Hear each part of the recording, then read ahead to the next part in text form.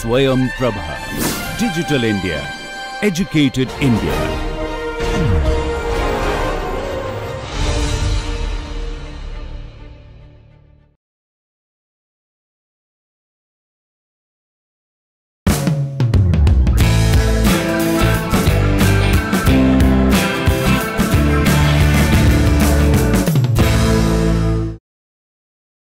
Good morning. In today's class, I will be dealing with monopropellant rockets and hybrid rockets as a continuation of the chemical rockets. But just to make sure we are very clear about what we have done so far, let us quickly review what are the things we learnt in solid propellant rockets and the liquid propellant rockets.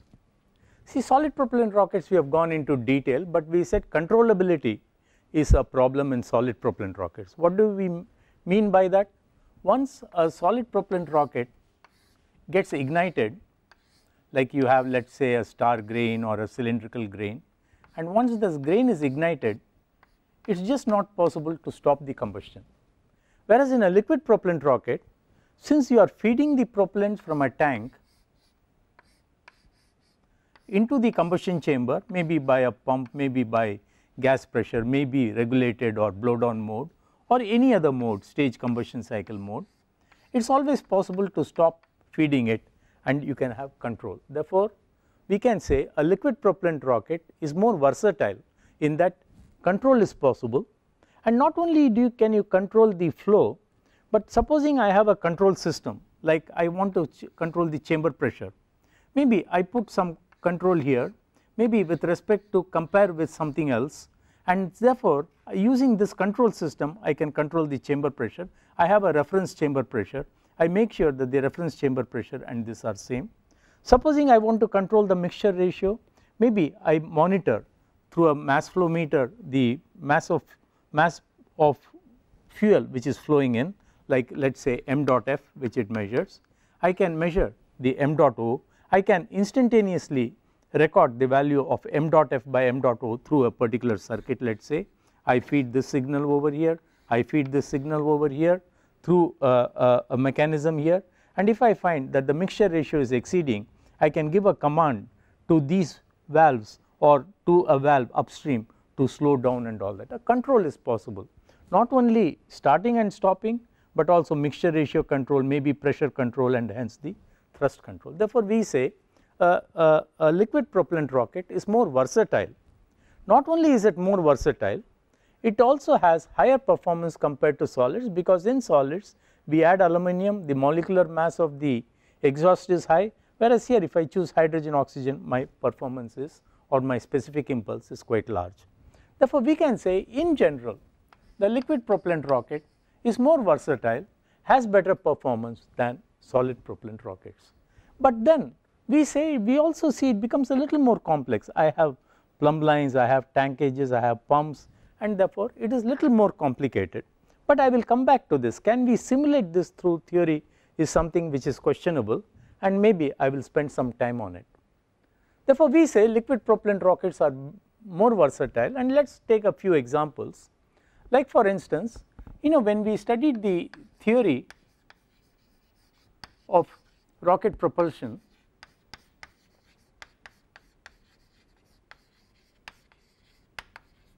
you will recall we said boosters are those rockets which are used during takeoff, and the upper rockets are things which are known as sustainers or upper stage rockets.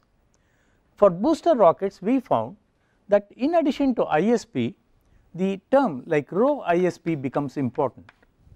You will recall, and why did we say that?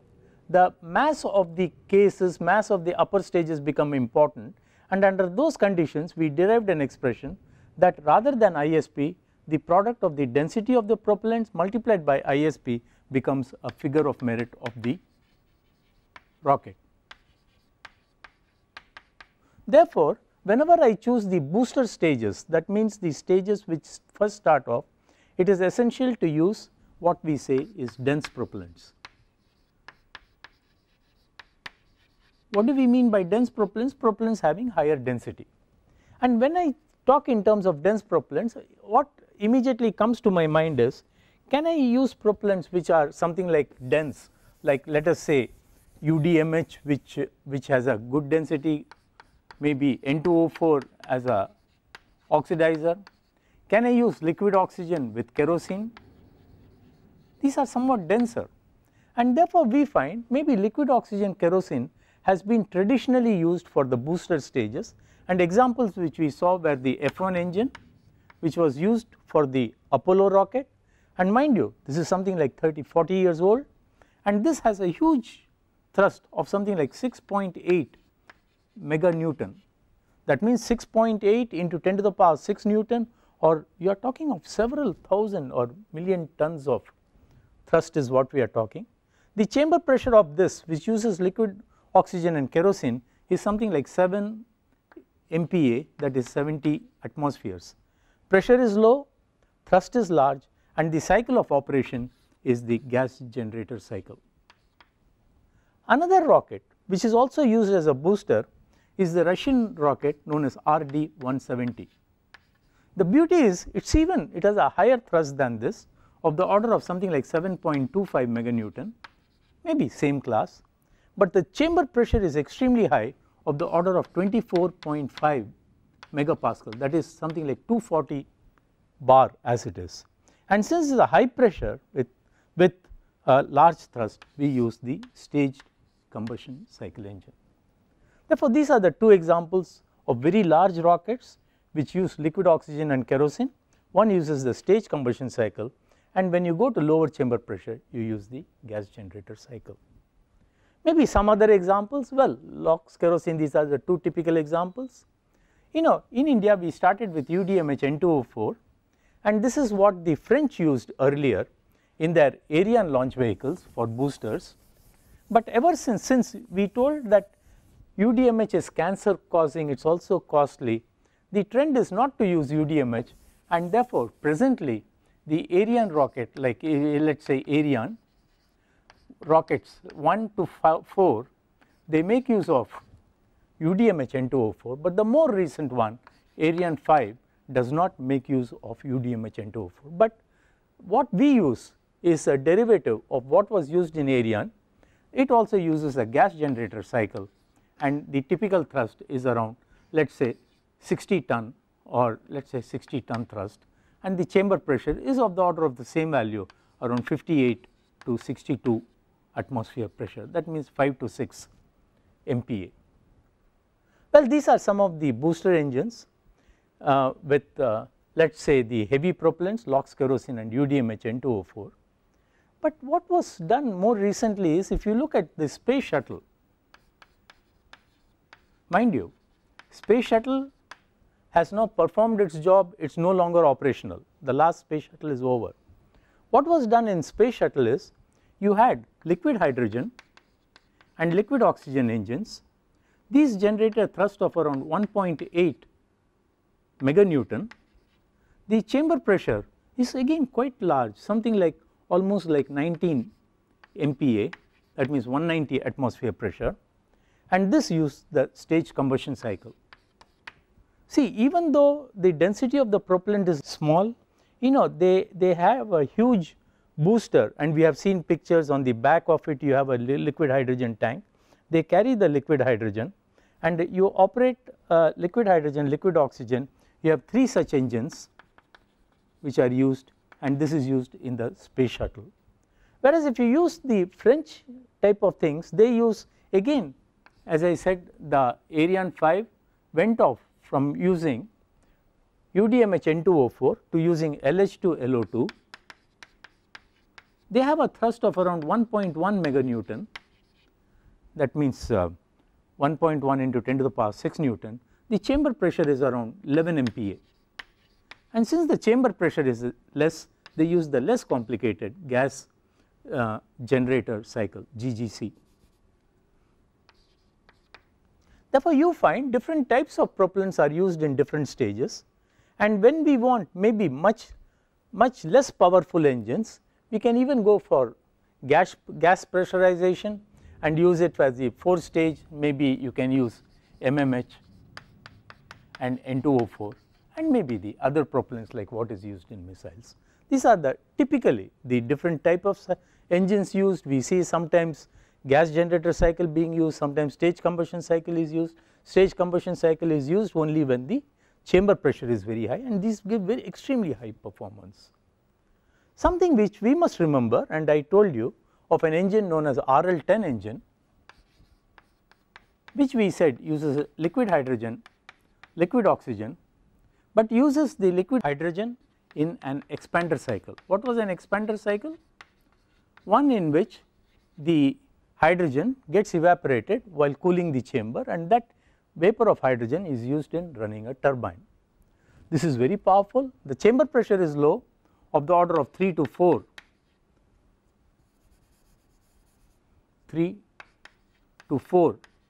Pascal, that is 30 to 40 atmosphere, and this has been extensively used in many missions for the upper stages. Of late French people are working, and that is challenging, in a particular rocket known as a Vinci rocket. I give a homework problem on Vinci rocket. This again uses the expander cycle. In fact, I ask you to calculate what must be the heat transfer from the chamber to the coolant in order to have an expander cycle. This Vinci rocket has a turbine which rotates, I told you, around 1 lakh RPM. Therefore, these are some of the developments. Maybe we should keep some of these things in mind as we study the liquid propellant rockets, right. And it is quite challenging. We find Vinci being developed, we find other rockets being developed, but something else with respect to liquid propellant rockets compared to solid propellant rockets is it is easily amenable to a theoretical analysis. Not that I am telling that it is superior in any way. See, a solid propellant rocket has distinct advantages. Supposing I want a short takeoff and landing for an aircraft, I can just have unrestricted burning, attach 1 or 2 rockets beneath my wings, and then just burn it. It will give me thrust immediately for a few seconds or a second, and I can take off my aircraft in a very short runway, as is necessary in the forward areas or in some military aircrafts. So we also call it as rocket assisted takeoff. The short takeoff and landing, which uses rockets, is also known as rocket assisted takeoff. This is possible with solids, but what I wanted to say was, let us not say everything is liquid, but when we studied liquid rockets, we never really studied about liquid rocket. A description of rocket is like this. All what we studied is, we have a tank, propellant flows in pipelines. If it is a pump, I know pressure is increased in a pump. I supply it to the injector. What does the injector do? It sprays it into the combustion chamber. The thing evaporates and burns. Well, everything we have studied in other subjects, fluid flow, maybe thermodynamics of generation. Therefore, we can say, well, a theoretical analysis of a liquid propellant rocket for, let us say, steady performance prediction, or let us say transient performance, or if we say performance, or even if you say I want to look at the dynamics of it. Maybe if I were to put some shock into one of the systems, how is the rocket going to respond? Something like dynamic response is all possible, and this is where some attention is required, and there are several people working in these areas at present. Let us quickly go through what I mean by this and how do we do it. Supposing we have a liquid propellant rocket, what did we have? We have the tank cages, and from the tank cages what have happened? I just draw a single tank cage. From the tank cage through the plumb lines, maybe curve and all that, through these lines propellant flows. And how do you establish the pressure? If the tank pressure is, let us say, PT, how do I get the pressure here? I get a drop in pressure, and I say that the drop in pressure goes as maybe 4 FL over D into V squared by 2, maybe under some conditions, but I need this. Therefore, I can write this equation as pressure drop in a pipeline goes as something like a resistance into velocity goes as the mass flow rate, let us say m dot square of the propellants. But under dynamical conditions, I have the mass of propellant which accelerates. That means I have mass into acceleration, or rather I have mass into dV by dt. And what is the mass? Rho a v. Therefore, I am talking in terms of something like dm by dt. And therefore, because of this acceleration, I have acceleration taking place, I have a pressure drop taking place, I have a force due to acceleration, which is the Newton's second law, and therefore, I can say the delta p due to acceleration I can write as something like an inductance, or let us say some value of inductance, like we have current changing into dm by dt over here, dm dot by dt. Because what is it? I have dv by dt, and therefore, I can write the net pressure drop under dynamical conditions. I can write it as something like L into dm dot by dt is the pressure drop in a line. This is under static conditions, this is under dynamical conditions. Therefore, this is the total pressure drop. How do I get the pressure rise in a pump? Let us say this feeds into a pump, let us say, and what does the pump do? It increases the pressure from a small value to a larger value, and here you get the outlet. And how do you get the pressure in a pump? We had said pressure in a pump, delta P across a pump, let us say, is equal to the flow rate, which is equal to Q, or is equal to m dot, into something like delta P. But let us be very clear, from unit point of view it should be Q dot, or rather it should be m dot by P divided by density is the rate of work done in a pump.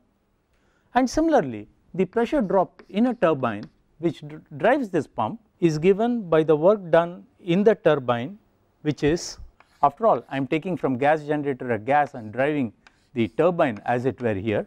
What was it equal to?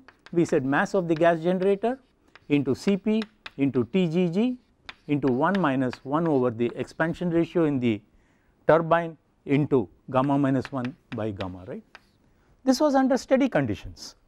Well, I can also figure out, therefore, I know the pressure here, I can find out the pressure here, I go all these lines, get into the injector, I can find out the mass flow rate through the injector. Therefore, everything is possible to be calculated from simple equations. Let us go one step further. We also tell, well, I know the pressure drop across a pump, pressure rise across a pump, the pressure drop across a turbine, and supposing I want the delta P across a pump, it depends, we saw on non-dimensionalization, depends on the speed, depends on the mass flow rate, depends on the density, or Q and rho, or rather I can write this as equal to, I can write this as, let us say, some constant k into n square plus k2 into n into the mass flow rate plus k3 into m dot square, and this can be proven considering the blade geometry and all that the pressure rise across a pump is given by this particular expression. And we also told ourselves that across a turbine, and all turbines were impulse turbines, and this could be written as the resistance into m dot square. Therefore, I know the pressure rise across a pump could be written in terms of the speed of the pump and some constants over here. Similarly, the pressure drop across a turbine can be written like this. We already had the expressions for power of a pump and power of a turbine over here. And how do I use the power of a pump and power of a turbine? Let me put it in terms of capital P. I can translate the power into a torque. Torque of a pump is equal to power of a pump divided by the angular rotation. This is tau of P. Tau of a turbine is equal to power of a turbine divided by omega. And what is happening is the turbine drives my several pumps, maybe fuel pump, maybe the oxidizer pump, and therefore I can say that torque from a turbine minus torque from a pump should be equal to the moment of inertia of the moving parts, which can always be calculated, into d omega by dt. And therefore, I know all the things, I can now use all these sets of equations put together to be able to find out the pressure at each of the points, to be able to find the speed of the turbine, and not only the speed of the turbine, but I will be able to find out as a function of time how the speed of the pump should develop, how the pressure should develop, and what do I use to get the pressure? I have a gas generator, and what is the equation to the gas generator which we wrote earlier? We said dm by dt is equal to mass which flows in minus mass which flows out. Mass which flows in was equal to, we know what is the mass which is flowing, you know the mixture ratio, you know what is flowing. Mass which flows out is equal to 1 over C star into P into AT. And what is dm by dt? Dm by dt was equal to dp by dt into PV by RT is equal to m. Therefore, we have m is equal to PV by RT. V is a constant, therefore V by RT is equal to m dot n. And how do you get m dot n? We said from the injector you have CD into area of orifices into something like 2 rho into the injection pressure minus the pressure in the chamber. Therefore, I know what is the thing which is flowing. Therefore, I am able to get all what I want through a set of equations which describe my system. And it will be indeed challenging to be able to put together all these things with dynamics, and this is what all of us like to do with liquid propellant rockets. This we can say is something like a dynamical simulation or a theoretical simulation of a liquid propellant rocket.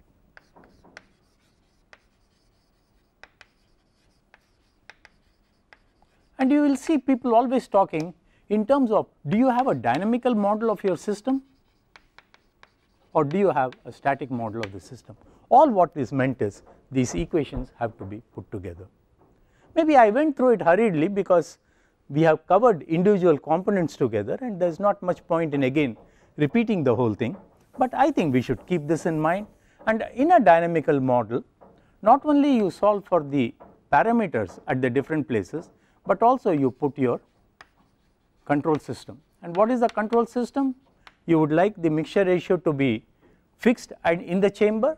For the mixture ratio to be fixed, you need to have something control system which controls this as it is moving. I think this is all about the liquid propellant rockets, and you see even a simulation is possible. Having said that, we continue with our exercise into maybe monopropellant rockets. And what are monopropellant rockets? We use a single propellant.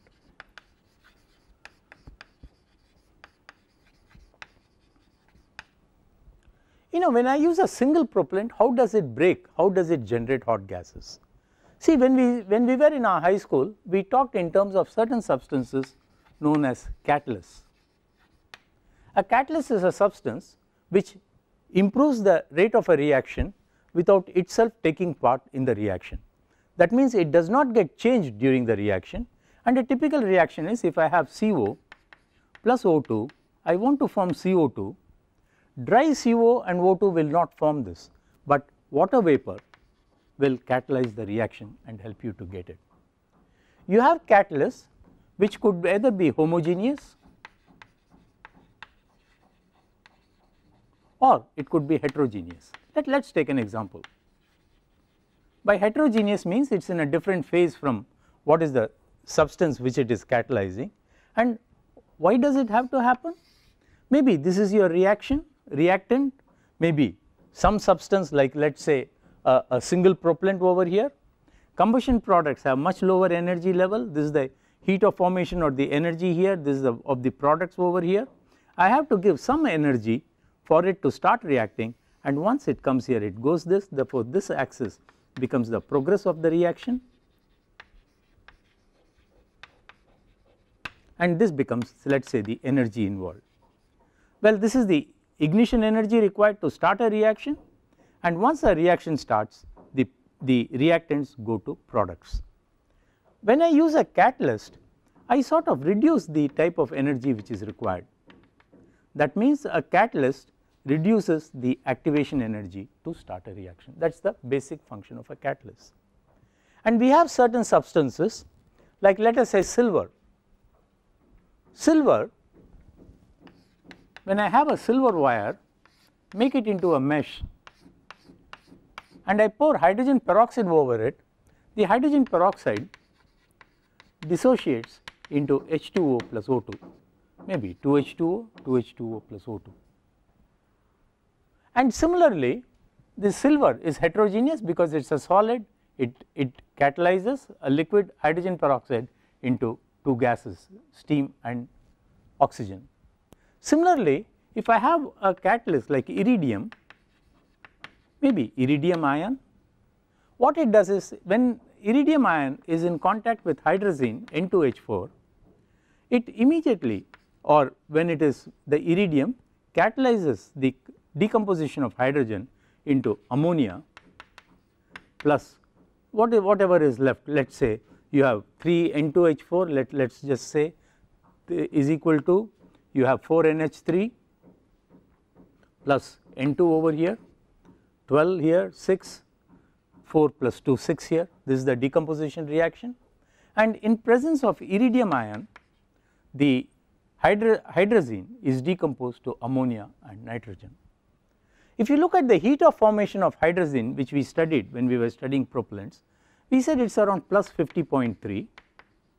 Ammonia, if you look at the heat of formation delta HF star at standard condition, this was something like minus 49 or so, and therefore you say minus of 4 into minus 49 minus of 50.3, that is 3 into 50.3, and this is positive, and therefore the net one contributes to the heat over here. We had minus of heat liberated in the reaction is equal to 4 into minus 49 plus 0 here minus of 3 into 50.3 kilojoule per mole. I had 3 moles of this, I had 4 moles of this, therefore this and this get added over here plus and plus here, and I get heat of decomposition over here. And this is how a monopropellant rocket works, and therefore a monopropellant rocket will be different from the rockets which we studied so far, in that I just have a chamber. All what I need to do is put catalyst over here. And how do we put this catalyst like iridium? I have balls, I need iridium to be coated, and I take maybe alumina, which is something like a porous refractory. I make balls of aluminum, maybe 1 mm or 2, 3 mm thick or 3 mm in diameter, spherical ones, and into this I coat iridium ions on it. Therefore in depth also it is porous, therefore iridium ions will be there. I put all these things over here,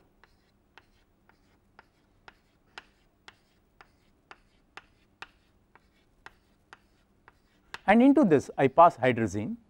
Hydrazine, when it is flowing, will come in contact with iridium, because these are all porous things, and into the alumina I have iridium, it will flow into it, it will react with iridium and decompose, and out of the thing I will get the dissociated products which are at a high temperature. The typical temperature could be between 1800 Kelvin to a lower temperature of 800 Kelvin. I will come back why this temperature changes. Therefore this is the function. Therefore all what I now need is, I have a gas bottle, I have a hydrazine tank. From the hydrazine tank I inject the hydrazine into it, it gets into the catalyst bed, reacts with the iridium in the particles of alumina which is impregnated into it. Like what we do is, we take these alumina Al2O3, it is porous, I put something like hexachloroiridic acid or something and make sure that when I treat it I get iridium which is available on these crystals and inside the pores, and when hydrazine flows it decomposes. This is the function of a monopropellant thruster. But what happens when propellant keeps flowing, the ammonia which is formed begins to again decompose, and what happens is NH3, mind you I formed 4 NH3 here, the 4 NH3 which is being formed here could again decompose into something like 6H2 plus 2N2. In other words, as it begins to react, immediately I get ammonia and whatever nitrogen there, and this ammonia further decomposes because of the high temperature whatever is available here into hydrogen and nitrogen. You find that the heat of formation of hydrogen is 0, nitrogen is 0, ammonia has a heat of formation, we said something like minus 49 or something, minus 49 kilojoules per mole. Therefore, you find that this particular reaction minus of minus, which becomes, again we have two minuses here, therefore this reaction becomes endothermic, and therefore it absorbs the heat from the reaction, and therefore this decomposition will rob heat from this particular reaction, and therefore more the dissociation, less will be the temperature, or rather as the dissociation increases,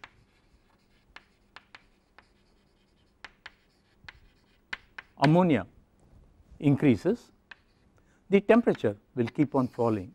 If there is no dissociation, the temperature is around 1820 or 1830 Kelvin, and if the dissociation is complete, I get something like 800 Kelvin. How do I write both these reactions together?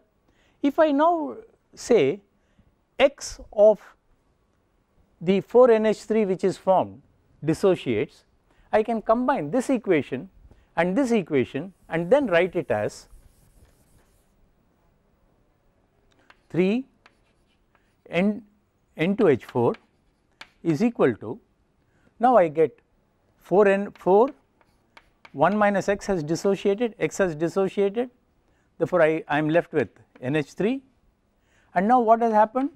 I get for each which has dissociated, now I get 6XH2, and now I get 2, that means 1 plus 2x, because I had originally N2 of N2 over here.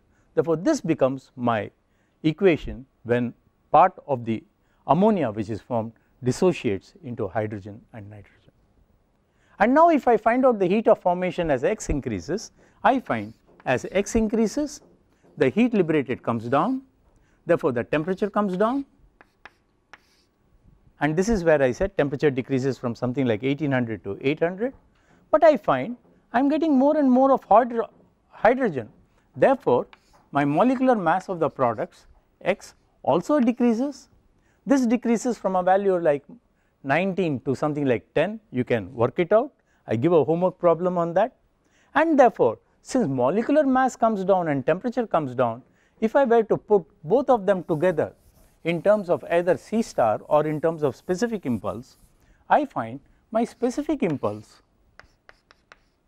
with respect to X is maximum for a value around 0.2 dissociation, and therefore my ISP goes like this and keeps decreasing. I get a maximum value around this. The change in specific impulse between 0 dissociation to 0.2 dissociation does not change much, but thereafter it begins to come down. Therefore, you would like to configure your catalyst bed such that you have degree of dissociation as 0.2, and that is when you get your maximum performance. This is the background for monopropellant rockets. Let's try to put things together now and ask ourselves what is required for a monopropellant rocket. Well, it's very extremely simple. I have a tank, I have a pressure regulator. The pressure regulator supplies propellants to a catalyst bed, and this catalyst bed decomposes it and out goes the products through the nozzle. This becomes my catalyst bed. I need an injector, maybe an ordinary shower head injector which forces the liquid on this is okay, but you know, if I force it like this on the thing, it does not uniformly get distributed. Therefore, maybe I could put some screens here, metal screen over here, impinge it on the screen and distribute it uniformly, that is one solution, or else I could allow the bed to be very much near. I put metal screens over here, I inject it as a shower head here, impregnate the catalyst bed right at the injector, and this is one other configuration of doing it.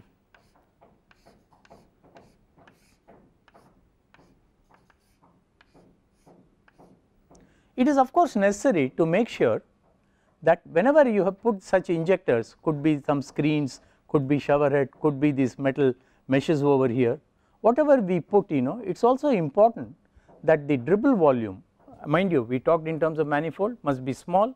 If dribble volume is large, it keeps on dribbling and you will have thrust generation with respect to time. Instead of giving like this, it may keep on going for a long time. That is the dribble volume.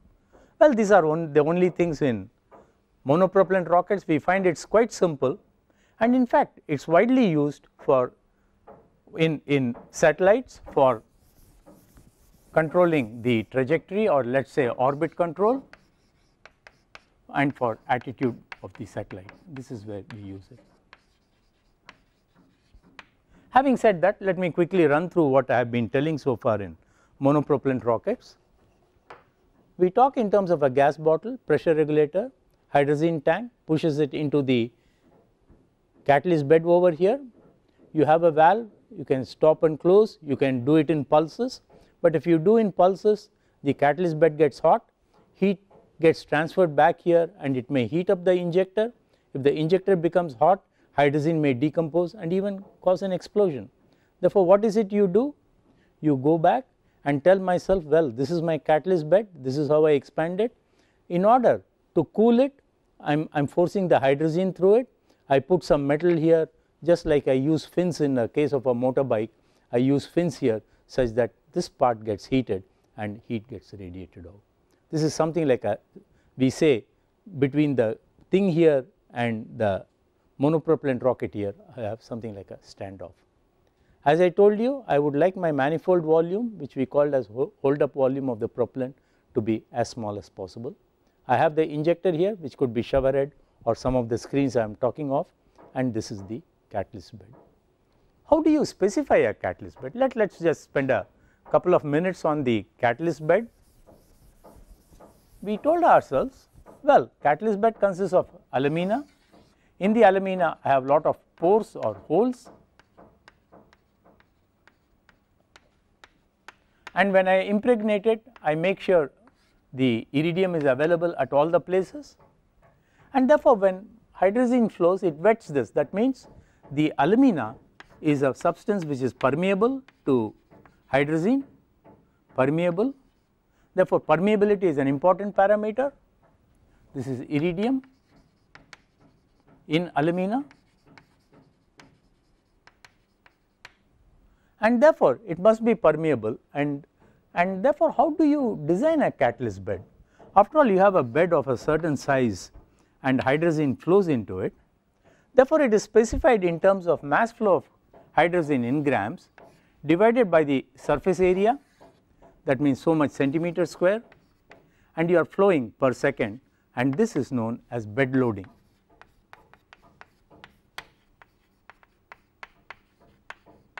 In other words, what we have to necessarily ensure is that if I have the surface area of this bed to be so much, let us say a meter square or a centimeter square, and if I flow hydrazine at so much grams per second, mass flow rate of hydrazine in grams per second divided by the surface area tells me the bed loading, and this bed loading tells me bed loading and the length of the bed will what tells me whether what amount of dissociation I get of the ammonia.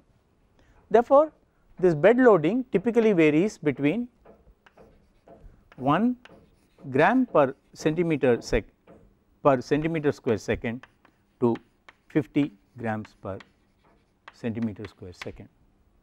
For large rockets might be, whenever we use monopropellant, we do not go for high thrust, maybe the maximum thrust which we can go is something like 500 Newton to 1000 Newton. The smallest could be anything small, maybe millinewton or something like that.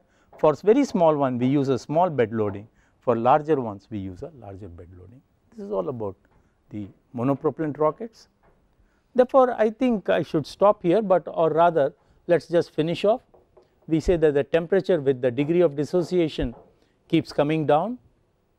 The molecular mass also comes down from something like 18 to a value around 12 or so, and when I put both the things together, the C star has a maximum value around 0.2 over here. Well, what are the problem areas in monopropellant thrusters? Well, the catalyst bed runs hot, therefore the injector runs hot, hydrazine could dissociate, and if hydrazine being a monopropellant, it could as well explode, and therefore we must ensure we have thermal management. And how do we do the thermal management? We told ourselves, well, I have something like a fin which will dissipate the heat whenever the thing gets hot and remove the heat from here.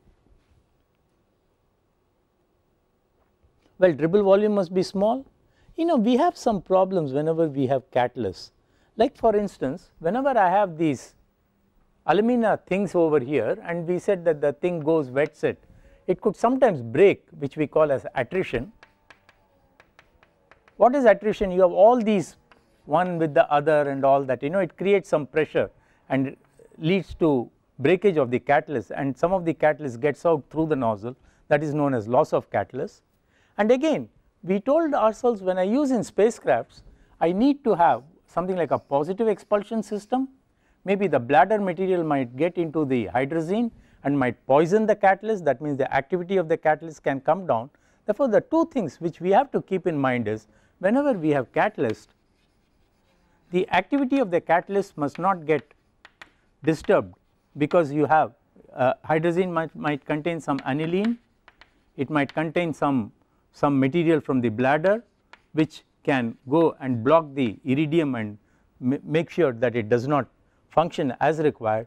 Therefore, we must ensure that when the activity of the catalyst is decreased, we call it as catalyst gets poisoned, it is no longer effective, and we must prevent the poisoning of catalysts. And of course, whenever something gets poisoned, it is not able to do its performance well. But the main drawback with using the monopropellant thruster is, it has low performance compared to bipropellant rockets. The performance is very much lower, maybe something like 3000 Newton second by kilogram is the ISP of, let us say, a low performing propellant. We called it as propellants which have relatively low energy propellant. Compared to that, this might be around 1500 Newton second by kilogram. And therefore, there has always been an interest to say, supposing I have a monopropellant thruster, that means I have a catalyst bed, I have an injector over here, I have the thruster over here. Can I put some electrical heating and improve the temperature? We said that the maximum temperature is around 1800 Kelvin. I increase the temperature using electrical heating, and such type of thrusters in which I have monopropellant decomposition to an intermediate temperature and still increase the temperature further to improve my ISP is known as augmented electrohydrazine thrusters. I will revisit this problem maybe after some 5 or 6 classes when we talk of electrical propulsion. That means, since the performance of monopropellant thruster is on the low side, I can always improve it by electrically heating the gases from the higher temperature of 1800 to something like, let us say, 2500 or so, and still get my high value of specific impulse. Well, this is all about the monopropellant thrusters, but there are some things which we have to keep in mind. See, monopropellant rockets are very versatile. In fact, I think I should tell you this example. H2O2 I did not consider, I always kept in terms of hydrazine. Why is it? Can somebody tell me? All I will tell you, give a clue, is N2H4 hydrazine has a standard heat of formation of, we said, something like plus 50.3. When I talk of hydrogen peroxide, the standard heat of formation, I have to put a standard here, is equal to something like minus something like 187 or something kilojoules per mole, kilojoule per mole. Therefore, now somebody can tell me why is it that hydrogen peroxide is not used much as a monopropellant. The standard heat of formation is terribly negative. It again forms something like H2O plus O2, and these are 0. That means the amount of heat which I can generate is, the heat liberated is going to be very much smaller, because here I have positive, and therefore I can get this coming out and giving me heat. Therefore, the temperature what I can get by H2O2 decomposition will be very much smaller, and therefore universally, if we see, other than maybe in early part of the program, maybe in 1940s and 50s, we used hydrogen peroxide as monopropellant. Nowadays it is not being used at all. The reason being, I get extremely poor performance. And why do I get performance? Because this heat of formation is much more negative, and these things we have covered earlier. But there is one application. In fact, whenever these Olympic games occur, you would have seen some people having in their belt something like a rocket, and they go across, like in Los Angeles Olympics, you find human beings being propelled in the sky using rockets. And what is it? For human beings to fly is very difficult because we are all aerodynamically terribly unstable. For something to fly, you need a good configuration, you need an aerodynamic configuration which can fly. We have hands and legs and it is not possible, but I can always have a belt, and the hydrogen peroxide which is used is known as a belt rocket. All what is done is you have a stabilizing device, like let us say a human being, I plot like this, hands, legs is like this. You put a stabilizing device on him, maybe make him little more aerodynamics, and maybe put a small monopropellant rocket over here, and whenever he wants, he switches on a rocket and he can go in different directions, and such type of skydiving or acrobatics is done during some of these carnivals like Olympics and all that. And I give a problem on this belt rocket, namely you use hydrogen peroxide decomposes to water and half oxygen. The energy liberated in this decomposition reaction goes to increase the Vj, and thus the decomposition of hydrogen peroxide leads to getting a thrust, and this is what is used in a monopropellant rocket.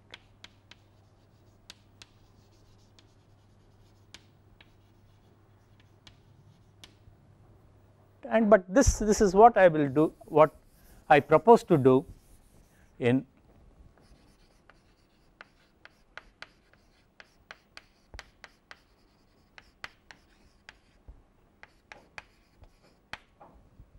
now something which I think I must tell something, since we are talking of propulsion in the master's degree program.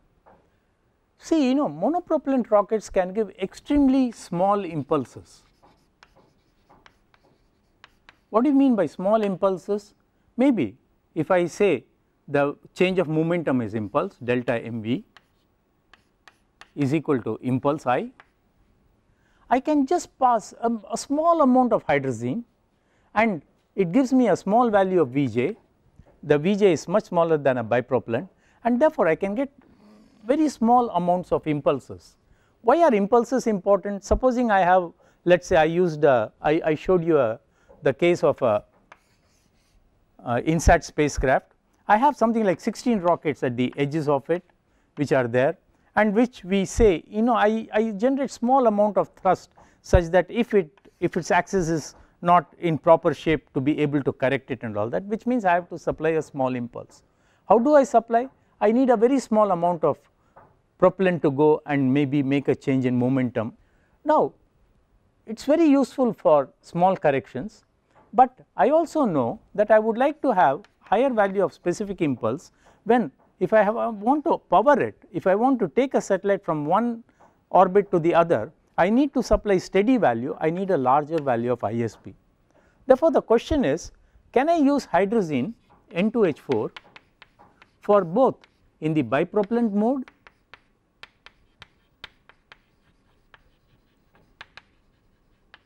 as well as in a monopropellant mode?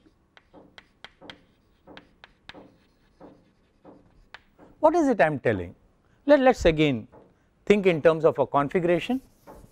Well, I have the hydrazine tank, as it were, tank of hydrazine. I allow it to come to through maybe a pressure regulator over here to a series of small rockets which are all monopropellant rockets, all have catalyst in them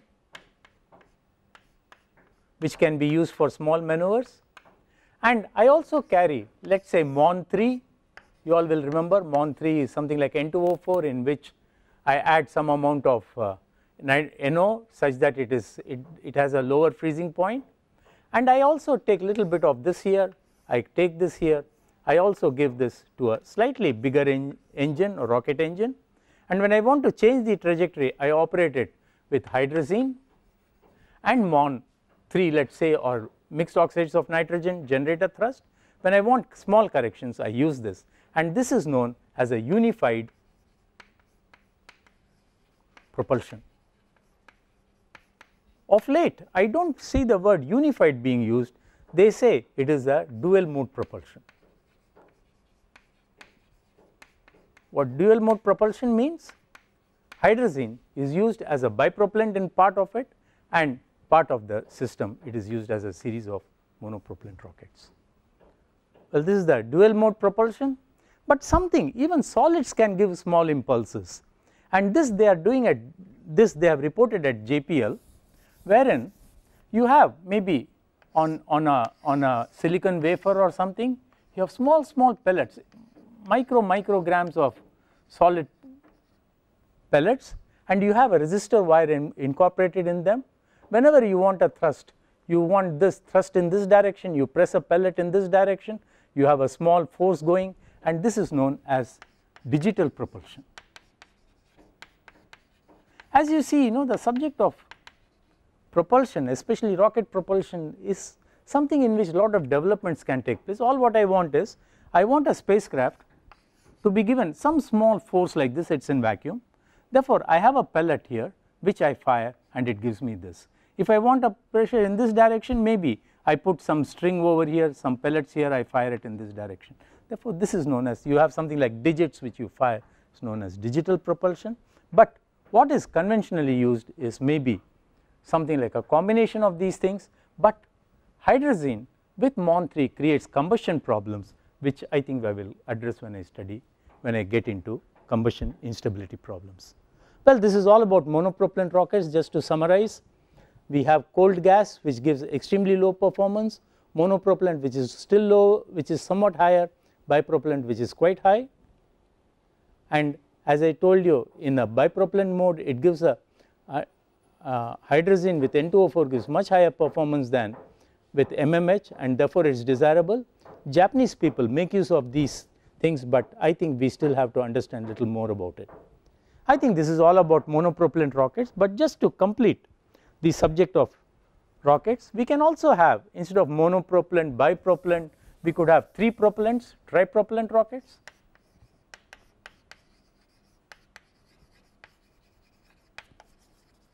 What are tripropellant rockets?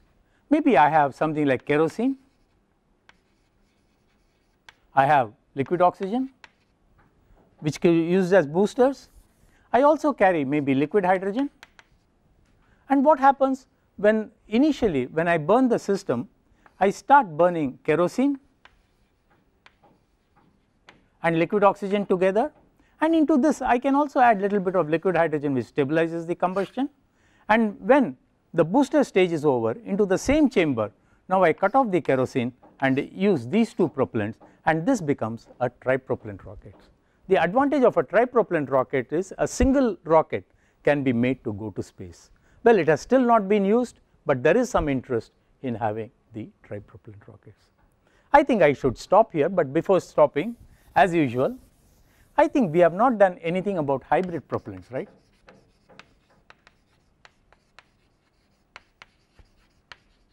Before I start the next lecture on combustion instability, maybe I will spend a couple of minutes on hybrid rockets, because I find it has not been very promising earlier. An aircraft called White Knight is used to take a space capsule, and this space capsule is powered by a hybrid rocket. This aircraft takes him to a height of 14 kilometers. From there he takes the tourists into space and into a suborbital flight and makes them come back over here.